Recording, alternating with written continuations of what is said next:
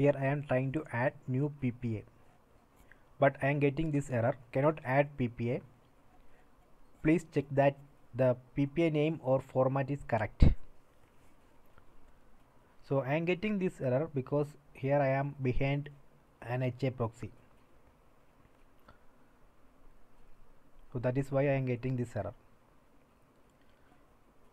So we can fix this issue by adding this -e option, sudo -c, then the command which add this PPA.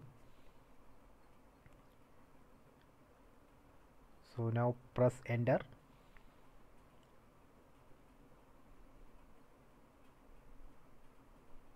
So here I am already exported the HTTP proxy.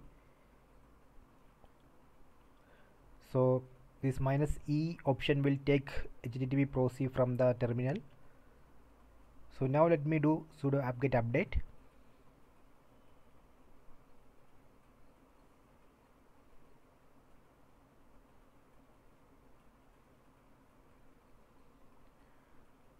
Okay, now let me install haproxy.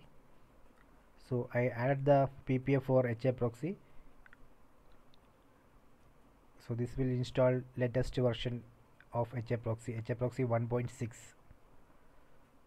So now let me check the version. Here you can see it's 1.6.